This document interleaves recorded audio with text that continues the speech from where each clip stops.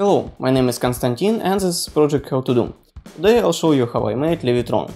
So the idea of device is very simple. Electromagnets lift into the air a piece of magnetic material, and in order to create a flying effects, it's connected with high frequency, like lifting and dropping this object. Device circuit is surprisingly simple, and I think there will no problem to build it. Actually, here it is. Let's go through the components. LED any color, it's not necessary. Transistor IRFZ44 and almost any similar MOSFETs are going to work well. Diode HER207.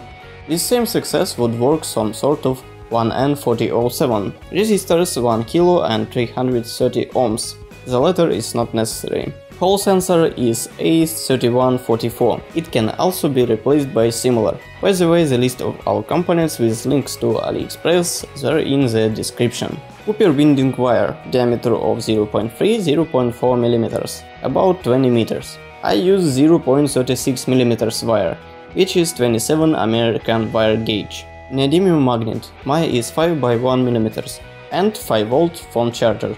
Let's move on to the assembly. First, you need to make a frame for the electromagnet, around these parameters: 6 mm diameter, winding plate about 27 mm, and diameter of plugs with margin about 25 mm. As you can see, I built it from notebook sheet, cardboard and super glue. Of course, previously spilled half a bottle on hands on table. So now we fix the beginning of wire in the frame, relaxing and starting to wind about 550 turns.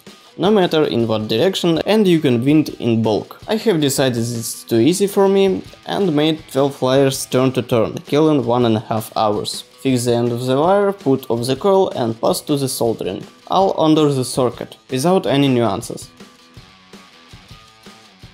There is, I realized that soldering something wrong, and trying to fix. Hall sensor soldered 2 wires, because it's well located inside the coil. And, in fact, we're done. We can only set it up. As I said, we put sensor inside, fix it, suspend the coil and turn on the power. By bringing the magnet feel that it's gravitate or repelled, depending on magnet's pole, and at distance trying to fly, but doesn't. After spending half an hour trying to find the answer to the internal question, why this shit doesn't work, I'm desperate and decided to resort to extreme measures, read sensor datasheet, where specially for idiots like me in pictures showing which side of it has sensitive area. Take it out, bends here in such a way that flat side with the inscriptions was parallel to the ground, and put back. This time it's much better, but still not flying. What the problem is now, I realized surprisingly quickly. Tablet form is not the most successful thing to levitate, and just enough to shift the center of gravity to the bottom. I made it off a piece of thick paper with the logo of project on it. By the way, do not forget to look which side of the magnet is gravitate to the coil. Actually now everything is more or less running, and we can align and secure the sensor. What else are nuances? At first I wanted to use 12V adapter, but an electromagnet warmed it up, and I have to switch to 5V. I didn't notice any worsening of work, and the heat was almost completely cured. The transistor then the way is surprisingly cold. I thought I would have to use the heatsink. LED and limiting resistors was almost immediately disabled, the meaning of which 0.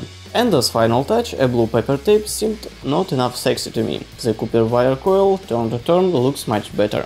If I would have done the housing for my handcrafts, levitron is first in the list, definitely. And by the simplicity of the circuit and showness, it can compete with the Tesla coil. Probably I would recommend it as a first device. Actually, that's it. Don't forget to subscribe to the channel and Instagram, also the list of items in the description, and the link to a text version is similar.